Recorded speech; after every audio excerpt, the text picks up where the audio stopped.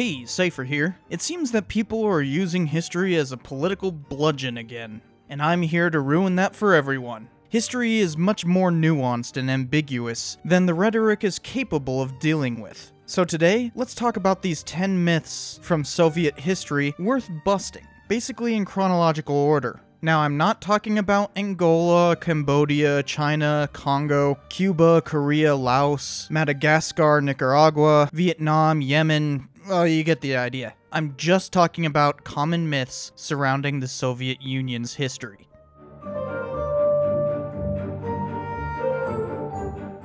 People commonly believe that Karl Marx caused the deaths of millions. Those regimes and movements calling themselves Marxist murdered about 100 million people and enslaved more than 1 billion. Wherever Marx's ideas were practiced, life got worse. Not by a little, but by a lot. But this is patently absurd. First, the man never killed anyone. Second, the deaths he is supposedly responsible for happened decades after his own death. And third, this idea would incriminate almost every philosopher who ever lived. We shouldn't blame Nietzsche for the genocides of fascism, Hegel for the millions dead from nationalism, Rousseau for the reign of terror, or Adam Smith for the far more people who've died because of capitalist countries. That would be absurd. Marx's economic philosophy was quite different from what was implemented in the Soviet Union.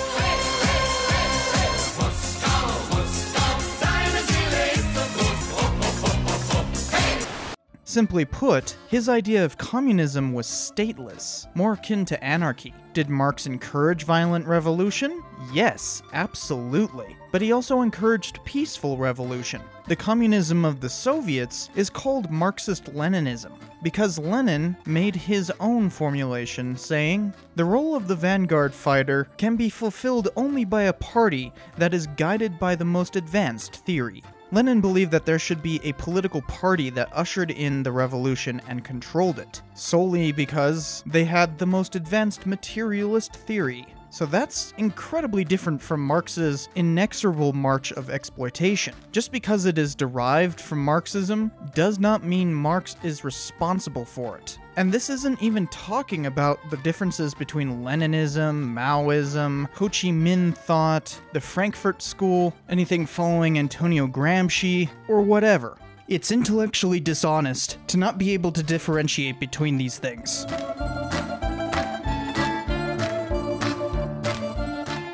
Leftists claiming communism has never been tried is basically a meme now. This comes from how they defined the word. The basic definition is a system in which goods are owned in common and are available to all as needed, or a theory advocating elimination of private property. By that definition, Soviet governments were indeed communist. Of course, what most people refer to as communism is simply control by a communist party, and those governments still exist today. Many have goods owned in common, and try to eliminate private property as much as possible, including the Soviets. But what leftists refer to is some idealized communism, the step after socialism where property is collectivized and the state has been eliminated. In that way, no, communism has not been fully implemented. No matter what hardcore Marxists say, this song is so heavy! But that is essentially moving the goalposts, akin to saying communism will only be tried once it works. It's a logical fallacy to discount all attempts.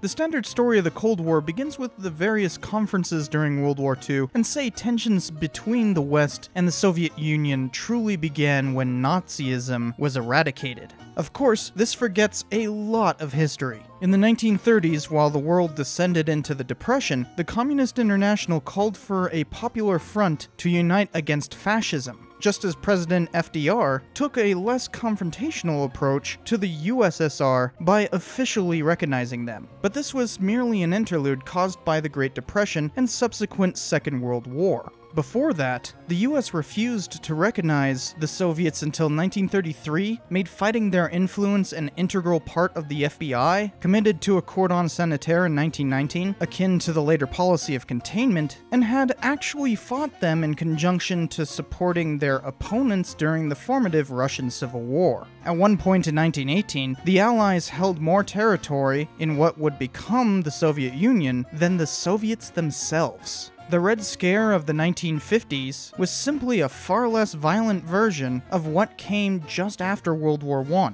including a mass deportation to Russia called the Soviet Ark. So yeah, there's a long history of tensions dating back to 1918.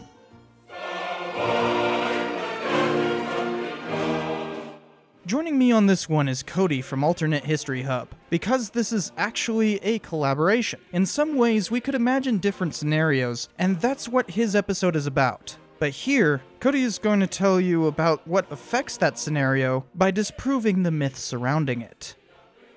In the talk about Stalinist purges, people often portray Lenin as though he was not responsible for purges himself. This feeds into the idea that Stalin was some outlier from Soviet history. And while that is a subjective idea, what is a falsification of that belief is whether there were atrocities during Lenin's time. And there certainly were. In fact, Lenin could easily be seen as a template for later atrocities under Stalin. He was orders of magnitude less deadly, but hundreds of thousands died under his reign as a result of his purges. First, there was the disbandment of the Constituent Assembly, where the Bolsheviks basically didn't like the results of their first election, because the plurality of seats went to the social revolutionaries instead of Bolsheviks, so they closed off the building by force. Mensheviks and SRs lost power slowly through internal division, rebellion, and Bolshevik control. They were either absorbed into the party after the Civil War, or lived in exile. Then there was the Red Terror, a secret police called the Cheka had formed early on to fight whom they deemed counter-revolutionaries. It was resolved in 1918 that, in the present situation, the safeguarding of the rear by means of terror is necessary. It is necessary to safeguard the Soviet Republic from class enemies by isolating them in concentration camps. That all persons associated with White Guard organizations, plots, and rebellions are liable to be shot. The Cheka was a sloppy agency, and we don't have good numbers for the people killed as a result, but a safe number is around 100,000 summary executions. Just as the craziness of the Civil War calmed down in 1920, a growing opposition movement formed in the Communist Party. Two rebellions flared up in 1921, one among sailors who carried the original October Revolution, and the other among peasants who felt they lost their representation with the purging of the SRs. So this workers' opposition attempted to fill the void, but through representation manipulation and an order by Lenin, these people were declared the anarcho-syndicalist deviation and purged. And I haven't even talked about Lenin's de-Kulakization or de-Kazakhization, killing many more. Be sure to check out his episode when you're done with this one.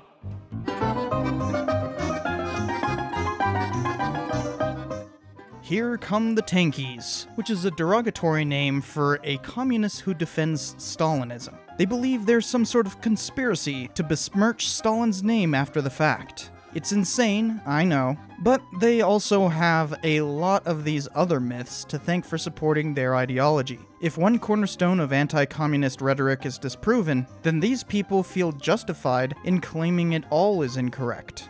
This gets particularly bad with Holodomor denial. You see, in 1932, a famine struck the Soviet Union, but Ukraine somehow worst of all. The odd thing was that Ukraine was the breadbasket of the Soviet Union, and the harvest there was enough to sustain the region. Turns out, the Soviets, often by direct order of Stalin himself, mismanaged the yield. There's an open question of intentionality, but in either case, this was a man-made disaster. And that's not to mention the atrocities committed by Stalin over his quarter-century reign. Here's an incomplete list.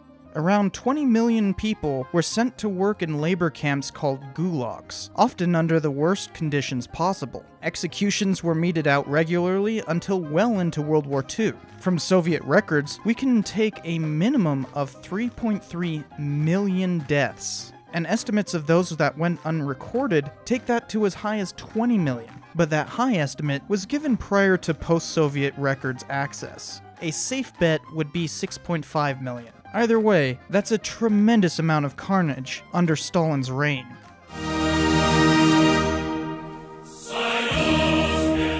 It's a common refrain in America that we saved everyone by joining World War II after Pearl Harbor.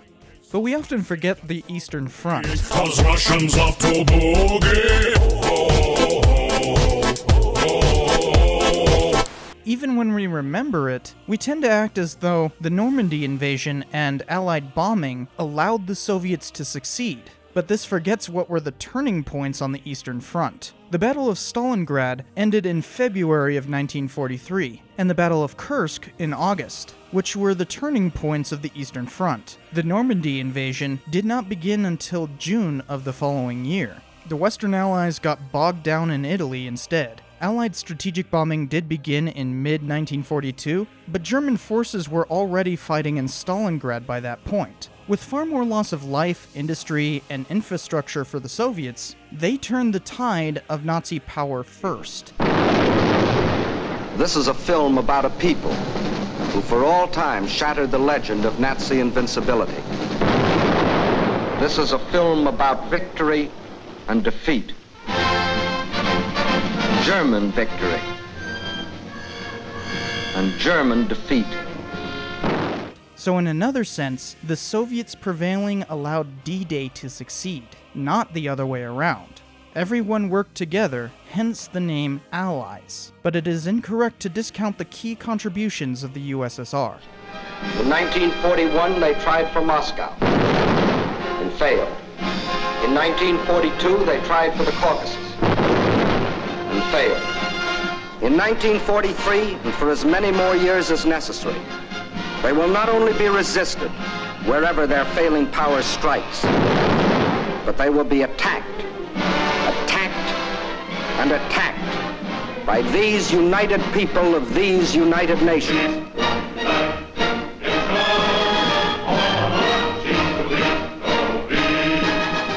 A lot of folks try to fight Western propaganda by claiming the US was imperialistic and the Soviets did not act in the same way. But if the US during the Cold War can be called imperialistic, then the Soviets can many times over. An empire is basically a major political unit having a territory of great extent or a number of territories or peoples under a single sovereign authority. When communists or jingoistic Americans assert this about the US or USSR, it means one of those countries asserted political hegemony over another. The Soviets pointed to anywhere the US propped up anti-communist regimes, from South Korea to Peru, but that was far more subtle than the Soviets, who held immense hegemony over the Eastern Bloc and their Central Asian satellites, let alone implicit support of other communist groups from Nicaragua to North Korea. Oppan Gangnam Style.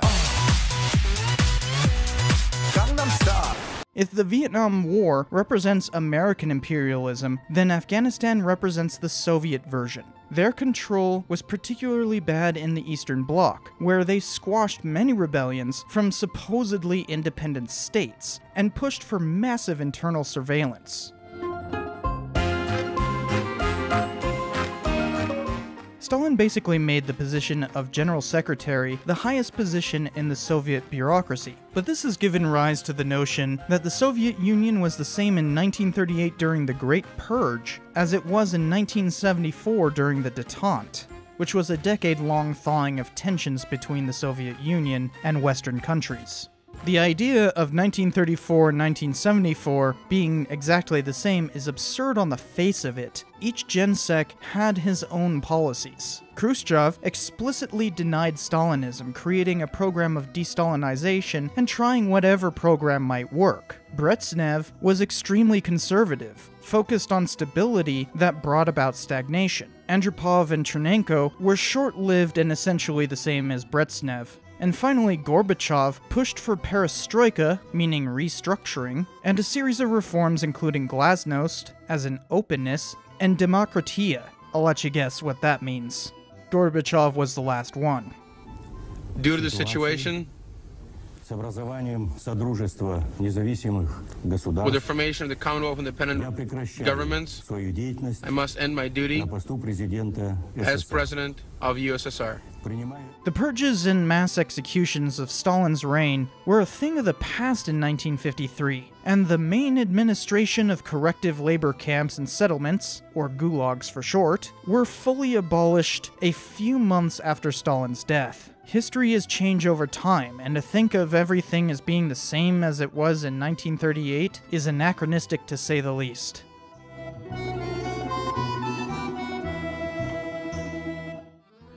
Anti-communism. If you've got someone you dislike, just call him a pinko commie. From union leaders in the US through Hollywood to the civil rights movement, if they have a dissident voice, they must be part of a Soviet plot. Anyone associated with the Communist Party was labeled as such, a practice that continues to this day. There is a very long history of people using red baiting to suppress dissident voices. In 1919, a bunch of lynchings were blamed on the Red Scare, so they called it Red Summer. Less violent, but still just as dumb, Joseph McCarthy famously advertised a list of names that he could never produce, but sure dragged a bunch of people down with a prolonged witch hunt. Simply being associated with communism was enough to get you labeled a spy, and often not even that. Have you no sense of decency, sir? At long last, have you left no sense of decency? The Soviets did have organizations to sponsor subversion among US citizens, but it was never pervasive.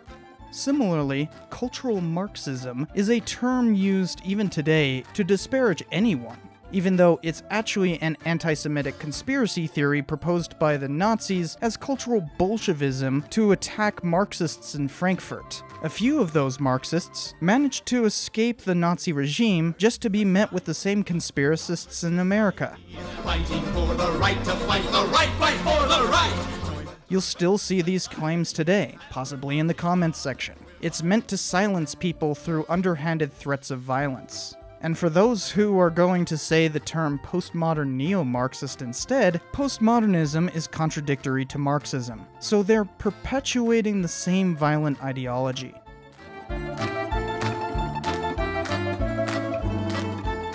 It's not like Reagan said, Mr. Gorbachev, tear down this wall. and it magically happened. Pat Buchanan made an entire speech saying that. And Ronald Reagan won the Cold War. It is just about time that my old colleagues gave Ronald Reagan the full credit he deserves for leading America to victory in the Cold War. But everyone who studies the fall of 20th century communism doesn't really study the West all that much. Generally, people look inward. Sure, there were economic pressures exerted by the success of the West, but the USSR was perfectly capable of coping with that. They had for decades. Reagan wasn't even president when the Berlin Wall fell. Now there's endless historiographic arguments over what caused what, like how responsible are Gorbachev's policies? Was the economic stagnation of Brezhnev's time part of a larger economic change? Was the Eastern Bloc ever fully subjugated by Soviet hegemony? And how much was the loss of Soviet satellite states from 1989 onward responsible for the ultimate downfall of the Communist Party following the attempted coup of 1991? These are all open questions, none of which result with the answer, Reagan did it.